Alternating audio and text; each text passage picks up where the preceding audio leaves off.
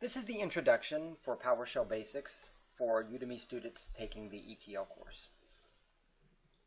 PowerShell is an object-oriented scripting language, and there are a lot of people who will teach PowerShell or teach object-oriented programming fairly high level, and I would say about 70% of my friends who've taken object-oriented classes have told me that they have walked away being more confused and have decided to not do programming, which I guess if people want to really test if they're built for it or not, that might be very useful, but I tend to think that it's because there's a failure on the person who is teaching, not necessarily on the student. So it's important to understand for this course, you only need to know some basics. You can learn more advanced things. There's nothing wrong with that, but stick to the basics for now and then build on those basics. A lot of times when we learn the basics, we may not learn everything perfectly accurate, and that's okay, because it's kind of like in English. There's tons of exceptions, and you would get overwhelmed with the exceptions, so let's stick to this generalizations. First thing I want to say is, because there will be comments, this right here is a multi-line comment. It starts with this, and it ends with this, and then the one-line comment is just a hash, and then the comment. I usually will do 2 hashes, so if you see 2 hashes, it's force of habit. T-SQL, a comment is this. C#, a comment is that. And that's why I do 2 hashes, but it's just really 1 hash that you have to do. Okay, so that's comments, and you don't need to get lost in that. It's very simple. The next thing is that when we talk about object-oriented programming, for the sake of this course, all you need to understand are objects, methods, and properties. And I'm going to give an incomplete analogy. No analogy for anything is perfect, but this analogy I think will help beginners kind of understand what's going on with objects, methods, and properties. So we're going to do 2 sentences, and if you want to write out these sentences, you can pause this video and write them out. But the first sentence is, the quick brown fox jumped over the lazy dogs, and the next sentence is, they woke up and chased after it. So the first thing I want you to note is, I want you to square fox and dogs. Those are nouns, and most of us know that a noun can be a person, place, a thing, or an idea, right? Then we have lazy and quick brown, and I want you to circle those. Those are adjectives. And then I want you to underline jumped. That is a verb. Now you'll notice that in the second sentence, it's they woke up and chased after it. And you can pause this video and answer the question, but I think most of you can answer this on the fly. What do you think they refers to, and what do you think it refers to? So you can put an X across they and it, and we will refer to, those are pronouns. I want you to think of variables as pronouns. Now, variables are a part of object-oriented programming, and variables, as you'll see, are like placeholders for objects and sometimes a property of an object. Not always. And again, for the sake of this course, a variable can be a placeholder for a property of an object and for an object. Again, they can go a little deeper, but we're going to leave it at that for you to understand. And it's like pronouns. So for the sake of this example, they woke up and chased after it. You know exactly what they represents and what it represents. So let's demonstrate that. So we're going to create a variable. Variables usually start with $signs and then the variable name, and they're red. And we are going to create a new object, and we're going to call the new object system.data.SQL client.SQL connection. And this comes from the .NET library, just to show you. There you go. The .NET Framework 4.5 SQL connection class. That's what we're accessing. And you'll notice, and of course I know some of you, well look, what's constructors? Don't worry about it, okay? Properties, here's the properties of this class, and here are the methods of this class. Okay, yes, there are other things, but stick to those. Really master those, get those down. Oh, by the way, as a note, Josh Kaufman, who I highly respect, learned Ruby in 20 hours. He learned Ruby in 20 hours, not by sitting there and focusing on every single exception to the rule. He learned the generalizations and built on those. Now, you can become a master level programmer. You're probably going to want to go to college if you want to do that. For the sake of this course, it's more about functionality. And so with objects, methods, properties, and variables, you can pretty much do what you need to do. Yeah, there are some other tools that you can use, but for this course you don't need to. So we have created an object, system data, SQL client, SQL connection. So we've created a SQL connection object, and we've stored that object in the variable x. So now x is this object. It is a placeholder. It is like they refer to the dogs. So because it is the object, we have some attributes of that object, right? So how do you know what a property is? If we do x dot, we can see that a property is what looks like to be a little table. And then it has like client, connection ID, connection string, connection timeout. And again, you can go back to the MSDN page and you can see as well. You'll notice that those things that are popping up, hey, it looks kind of like this. Okay, so that's pretty cool. The other thing too is we can also see the methods of that object. Begin transaction, change database, clone, close. Methods are pink boxes. I think of them as pink boxes, and they look like they're moving. Now, I don't know what the little 3 dots, maybe that's not what it was supposed to be, but they look like they're moving. Objects in Visual Studio are blue, and then the pink boxes are the methods, and they look like they're moving as opposed to the objects which are just there. So, but that may not be what those 3 dots are for. Who knows? That's how it makes sense to me. And methods are like verbs. It's like the quick brown fox jumped. He did something, right? Or it did something. The dogs chased, or woke up and chased. Okay, so we can set the connection string equal to something, right? We can say server equals server, database equals database, integrated security equals true, and that's like describing this object. We are describing it. We are adding a connection string to it. I mean, let's go back to the sentence. What if we just said the fox jumped over the dogs? That doesn't actually make that much sense, because why didn't the dog snap at it, right?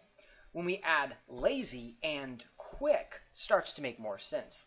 By the way, brown, really? Fox? I thought they were red.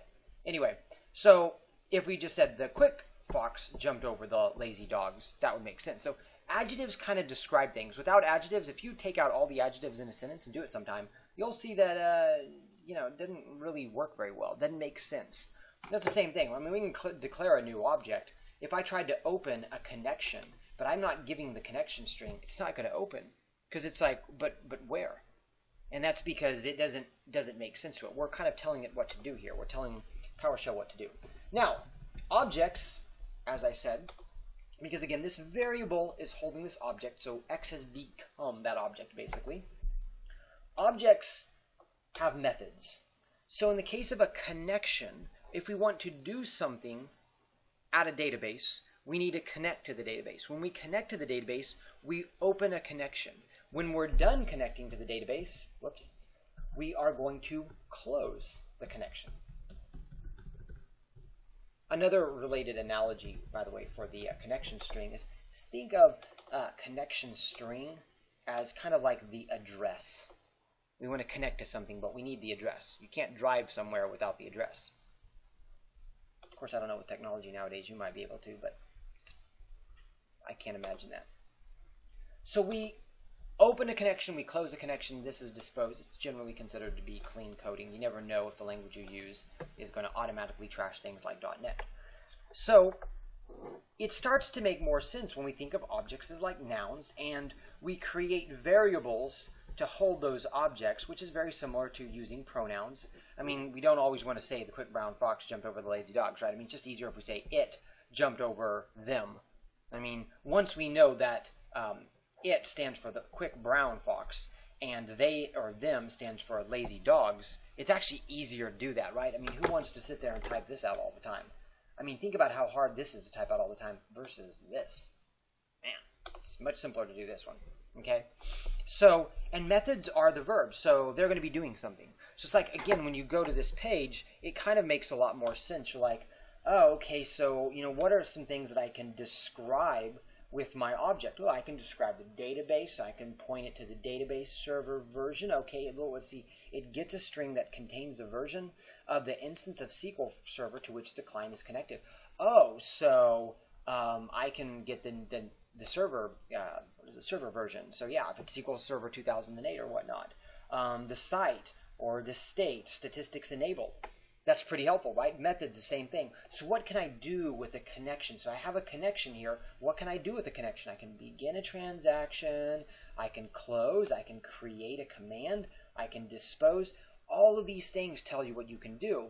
And so, again, like you wouldn't describe a fox. Of course, I'm not going to be able to think of an adjective on the fly, but a lot of you can think of an adjective on the fly. But not every adjective in the English language can describe a fox, right? I mean, tall fox or handsome fox kind of sounds absurd. Pretty fox, yeah, but handsome? No. And so it's the same thing. It's, you're not going to have an infinite amount of properties for every object. And you're not going to have an infinite amount of verbs for every, an infinite amount of methods for every object. I mean, foxes don't fly, right? If I said the fox flew over the lazy dogs, that would kind of be invalid. Well, kind of. It would be invalid. And so that's kind of a way to make sense with what's going on with objects, methods, and properties and variables. So for the sake of this course, you will be doing a lot of connecting and just focus on the verbs, focus on the methods, what's going on, what's happening with the connections, focus on what objects are being built. And then finally, with PowerShell, I do want to cover this really fast. PowerShell does come in with built-in functions. So if you'll give me a second here. I think I need to go to... Oops. Here we go. Just want to do this really fast. So add content, for instance, is an example of a PowerShell function. And what this PowerShell function does is it appends data to a text file. So add content, you call it this, here's the file, and what are we going to add? The end, okay? Now you'll notice commandlets. Now I believe they're called commandlets. I call them functions, but anyway, call them what you want.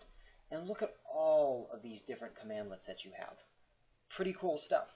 And this is where you can get all kinds of information on what do you want to do, what do you need to do. These may be appropriate for you. Okay? Sometimes it doesn't cover everything. Set execution policy, by the way, is one that you probably will use if you save a script and then try to load it. Okay? And then finally, we can build functions too. So, now I'm in PowerShell 3.0, and the way that you'll find that out is if you type host.version. I did the wrong thing. I executed that. Okay, enter. You'll see 3. If you're using 4 or 3, you're fine. If you're using 2, at least from what I've gotten in terms of feedback on one of my articles I wrote for my MS SQL Server tips, is PowerShell 2.0 doesn't recognize some functions, so that's kind of interesting. All right, so if I type in function, my function, and you'll notice it's purple. Okay, and then I'm going to type in, let's type in X. Let's just do consistency. So, just like we cover in the series, X is a parameter, which is something that we give a function, because the function is going to do something with the parameter. So a parameter is something that comes from the outside. Inside the function, it's going to do something with the parameter. In this case, what it's going to do, we're just going to write host, which means it's going to write out whatever X is. Okay? So then we say my function. So we're going to call my function. And you'll notice when we build my function, it's purple, right? But when we call my function, it's blue. Just note that, okay? And the way that we put in our parameters, we're going to say X, and we're going to say the quick brown fox jumped over the lazy dogs. And what does it do? It prints this out. Now in PowerShell, it will show all of the code, but it will return the information that you need to know.